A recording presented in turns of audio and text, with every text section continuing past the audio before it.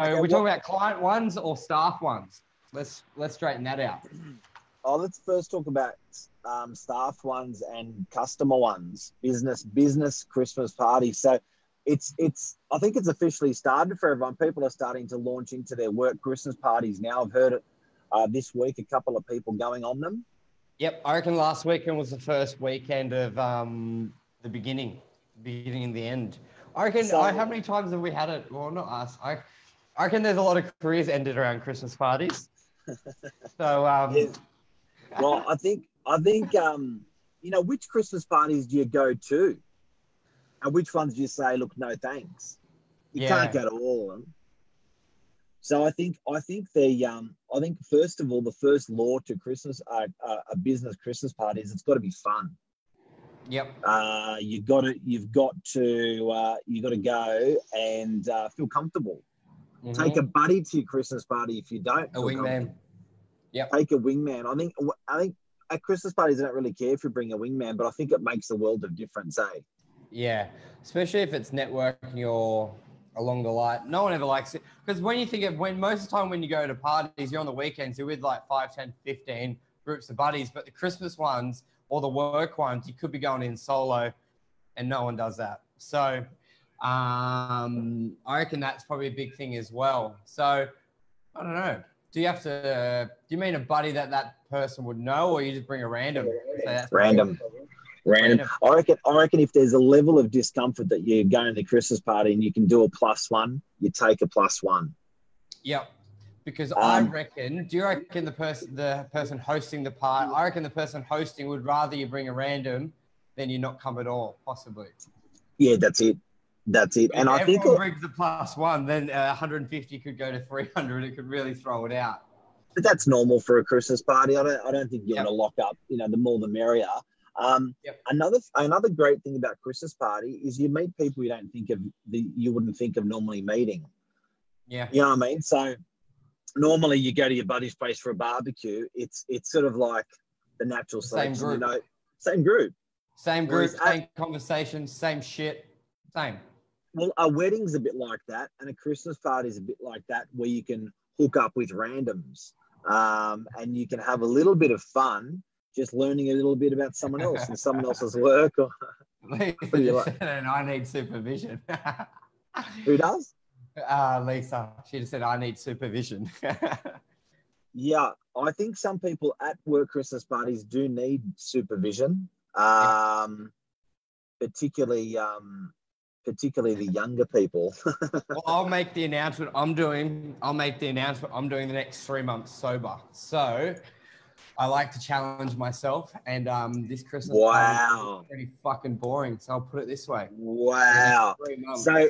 So we may just peg at the end of every show that we do in the morning whether you had the drink the night before or not.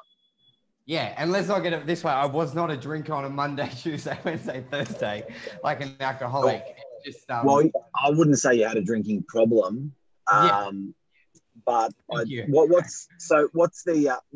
doing this at this time of the year? This is the most boring time of the year to do that. Yeah, I think coming out of the Winter Warrior of 6 months training pretty hard into probably the loosest time of the year for most people. I think 6 months of hard work can be undone in 6 weeks or 4 weeks or 6 days. So a lot of time when I sort of started a lot of the weight loss, I did it this time last year. And I knew if I could sort of get through this period of the year, and going into this year would be a lot easier. So it worked. I had a really successful year for health. So I don't want to swing it back. And I think this year could be with all the Christmas parties. Like even this week, for example, so I had my brother's wedding. So I finished the training on Friday. I was like, yeah, I don't want to. And you lost 21 kilos. Yeah, lost 21 kilos. Feel great.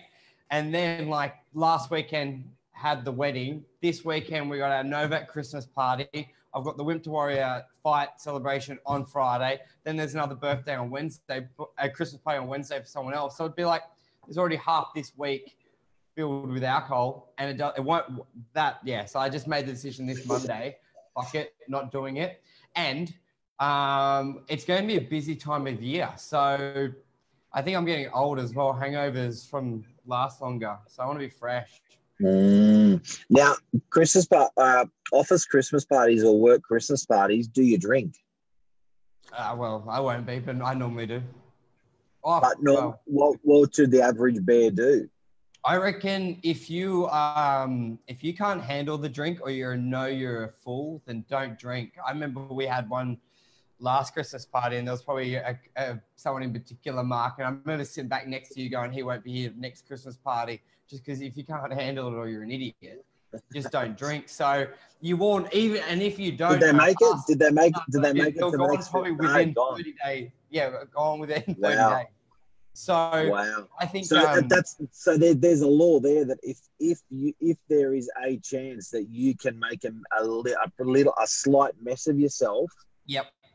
If there's a chance at all on a business, work, Christmas party, don't touch it. Don't touch it. You'd probably rather just not go. Just say you've got something else on, and you know who you are. And if you don't, then you definitely ask a friend. They'll tell you if you're an idiot. Could be sudden death move. Yeah, a lot of damage gets done on the Christmas party. Well, I'm sure you've seen it. Fuck, you've had 50 staff. Oh. We've had some parties. Like you'd be sitting back and the way I look at it as well. I'm not saying I've ever held back, but you've got time that you can be. Well, I think on one Christmas party you split your head open. Oh yeah, I think I can see it. Yeah, it does happen on Christmas. So we've got 2 Christmas parties at Novak. So we've got the tenants, landlords, buyers, sellers, friends and family of Novak Christmas party, which is this Thursday night, 6:30. You are invited. Come along.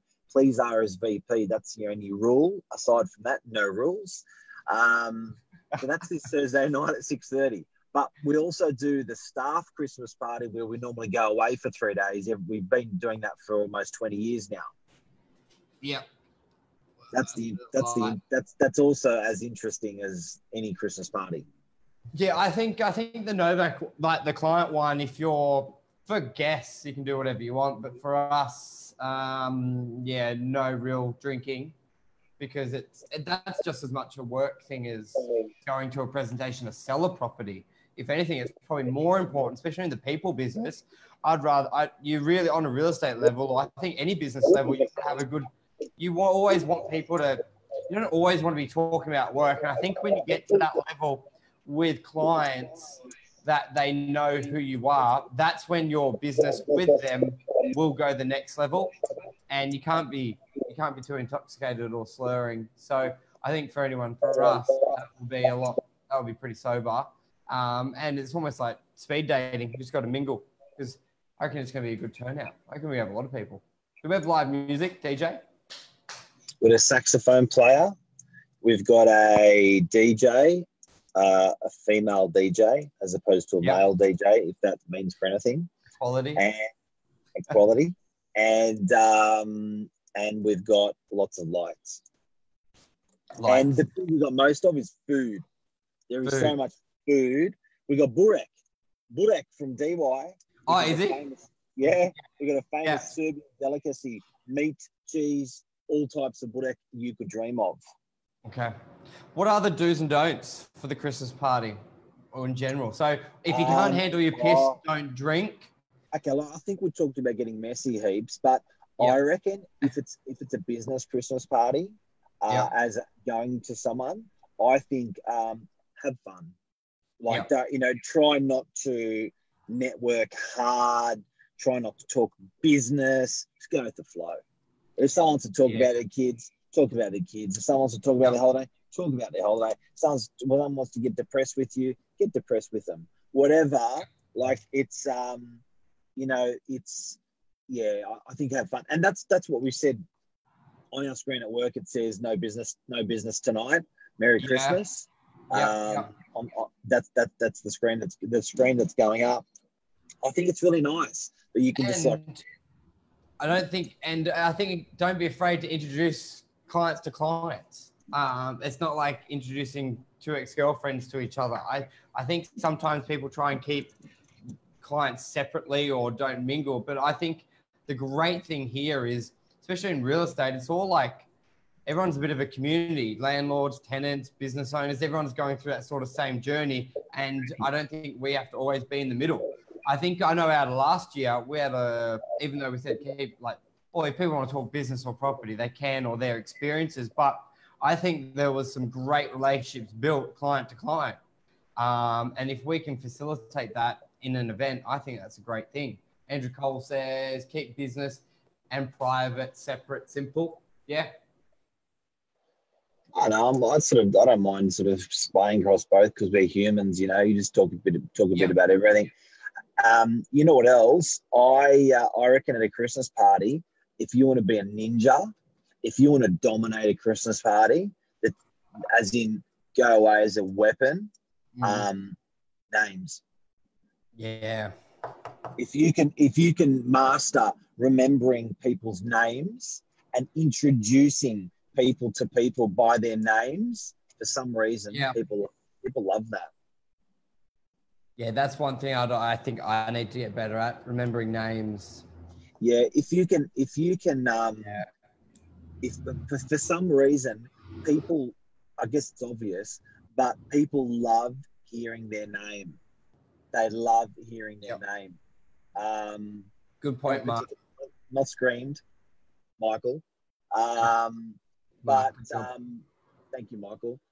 But if names are real, like don't underestimate it, guys. Like if you go to a Christmas party, you remember someone's name from one year to the next, you're a weapon. Yeah. And I think also being introduced at the door and walking out, little things like that. I find, especially if you're going into a party solo, when you walk straight into it and you're like, fuck, where do I go? Or who's who? That first 15, 30 seconds, that can be very inviting or very, very awkward, can really shape it as well. So I think if you can't, because you are mingling, have someone there to introduce or get someone from the door. Because I think that first few seconds can be really shit or really good, and how it can be handled. You know, this Christmas party, I'm not going to wear a suit. Okay. Yeah. Oh, yeah, it gets, is that because it gets hot? No. Or you want to be just I just reckon it's like, you know, I'm not here to cut business. You out and do business with you. Like, I'm here just to say good day, have fun. Yeah. Why don't you wear a Santa uniform? That will really show you having fun. That's huge. I'll go as Santa. Yep. Fancy dress as Santa. What else do you do and don't do on a Christmas party?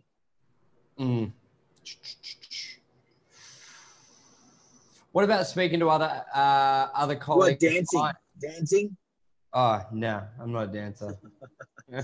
So do you bust out moves on a Christmas party? No, because even if you're good, you're still the wanker. Or you just be spoken out. No. So shake it a little bit. Don't shake it too much. And better even not to shake it. G'day, Tanae. How you going? Tanae from Melbourne to join us. We're just talking about do's and don'ts for a Christmas party. A little bit less informal than normal. Tanae's gonna come through our Christmas party. Tanae, you're gonna be guest of honor. Tom Panos is gonna be there. Lee Woodward's gonna be there. Yes. Greg Jemison, best lawyer in town, is going to be there. Best trainer in town, Rosie Sullivan from Australian College Professional, is going to be there. There's a lot of great personalities going to be there. It's to learn stuff from as well. So if you can have a good chinwag with those people, I can guarantee it'll be a good chat. Yep. So you reckon dancing? Yeah, no dancing. If you go to a business party, don't. And you're right. If you're a really good dancer. It still doesn't it's not going to work in your favor.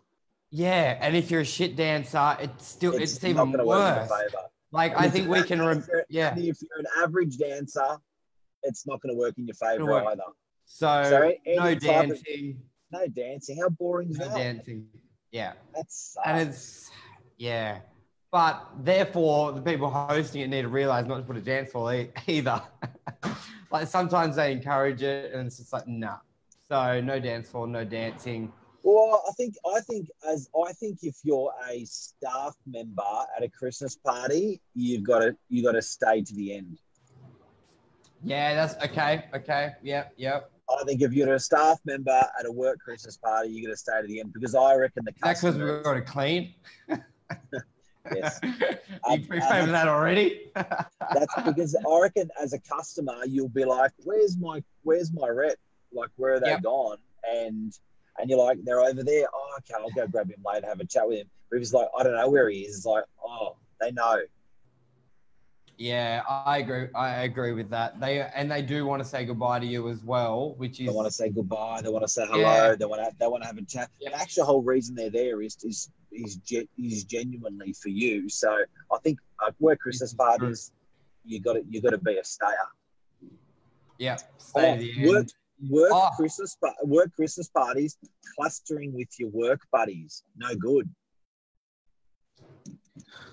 Oh yeah, mingle. Yes. You got it. Like when you see a function and you see like all the people that are from that one company talking to each other, and they're not talking to anyone else. I think you got to sort of have a good chat with everyone. Oh, here's one as well. Listerine. Oh wow! Yeah. Bad breath at a Christmas party. Bad breath. So I think that's one of the most important ones. Listerine and deodorant, you underestimate it, confined areas. It gets hot. You may not be sweating, but it goes through, especially if you're having some garlic or onion. Control your odors at your Christmas party. Yeah, so it's a big one because you're talking quite intimate and close to people. We at auctions as well, we've learned that as well. If there's music, you go closer to the person to talk, and they stink. Yeah, so I think that's a big one as well. So no garlic the night before. No garlic or the hours before. So I reckon it's good. What else? Pretty invaluable information here. What about eating at a Christmas party? Well, if I'm not drinking, I'm going to be eating. So customer is there. Should you go and have dinner before you get there, or should you go on an empty tummy? Oh, benefit of the doubt. I think. I think I think you got to read the play a little bit. If it's like a bank Christmas party, eat before you get there. Yeah, but if it's Europeans. Like ours. If it's a WOG Christmas party, go on an empty tummy. Read the play. You're gonna get fed. Like there's not gonna be. Read the play. Read the play. Jeff said no farting. Hey? Jeff said no farting. Definitely if the room's full. Yeah, no farting. I think controlling the odors is really, really important at a Christmas party. Yeah. People won't forget you if you smell in any sort of way at a Christmas party. Yeah. So do you reckon you can overeat then? Because you can definitely overdrink. You can drink too much. Do you reckon? Once again, I think if it's a wild one, I don't think you can overeat. But you're not allowed to grab more than 2 items off a plate. More than 2 items off a plate. I think if you grab 3 things at once, you're a pig. Yeah, that's true. You can keep going back one at a time. Just no rush. Like it's cool. Just more food's coming. Plenty of food. Relax. Take it easy. What else, guys? Anyone else there? Jeff, what do you reckon? Andrew, Tanae, anything you guys think that you do's or don'ts? What have you guys fucked up in the past or done really well or just seen people do? I think we've shots. No shots at a Christmas party. No shots. No shots until the very end. I was about to say it's like not at the beginning because you can get the conservative bunch, but the shots can be towards the end with the staff. I don't know. I'm not going to think about it. No shots for me. No shots. I just reckon no shots at a Christmas party and you're safe. No shot. Because that can be a dangerous road. Once again, you may only be 1 shot away from being that idiot. Some people can't handle it. Some people even if you're a pro, I don't think you want to go there. Yeah, I don't think it has. I don't see much benefit of doing a shot. Get a haircut. Unless it's a haircut. Yeah, you always got to look. I think if you're going to a work Christmas party and your host, as in your staff, your crew, you're hosting it for clients, I think the hosts, we have to the hostess with the mostest has to have a haircut and be groomed. Yep. Groomed. Yeah. Groomed. Chest shaved. Anything else? Nah, I think that's it. Oh, are you allowed to dial in a pizza to a Christmas party? Well, if they don't feed you, you got to get fed. So as a host, you're allowed to? Oh, as a host. Yeah. Only if it's Domino's DY. So host is allowed to, but a guest is not allowed to. Yeah, guests cannot. Host can, but if you're going to do it, you got to if you're going to call in pizza, you got to oversubscribe. Otherwise, you've ordered. Like, fuck, if you're calling in the food, you got to order. If you think you need 5, you order. If you've stuffed up for not having enough food, make sure that when you do strike to order the pizzas, you don't miss the strike again. Yeah, 100%. You got a second strike. Do not miss on the second strike. Yeah. Well, I think that's the hardest thing about any of the Christmas parties. You got to have too much alcohol. You have to. I think the first rule is if you think you need 100 beers, you get 200. If you think you need 20 pizzas, you get 40. Oversubscribe, because there's nothing worse than if you have less and it kills it. So I got one. Yep. Overdressed for a Christmas party. Overdressed. You're dressing down. I was going to go in the suit, but then it's hot. Who knows? I think if you're a host, I think you're sort of okay, up or down. If you're the hostess with the mostest and you're the most dressed, that's probably okay. But I think if you're a guest, again, you've got to read the play. Yeah. If you're a guest, you don't want to turn up in a ball gown at a and Andrew said males nice cologne, females nice perfume, not over the top. That's smart. Yeah. Again, it's I guess it's who you are. Do you know what I mean? If you can present well, it's always going to do better for you. Like, you just don't know who you're going to meet. Like, you may meet the girl of your dreams and you're single and you get married and she's there and you look great, you smell great, whatever. Your Christmas party's important. Christmas party's important. You know what I mean? And clients, it may be deal of the century, someone that you're meeting there. Who knows? You just don't know. You want to be, but again, I reckon the key there. Have fun. Have fun is the key to Christmas party. Now, Thursday night, we've got our Christmas party. Hey? Yes. Thursday night, our Christmas party, 6:30. 6:30, 822 Pittwater Road. Yep, DY. Got RSVP. You can do it on this feed. You've got to, with the Chris, you've got to, got RSVP. Come for 1 drink. Come for 10. We don't care. Yep. Just be there. Yeah. Have fun. Get drunk if you want. Golden rule of a Christmas party. Have fun. Yeah.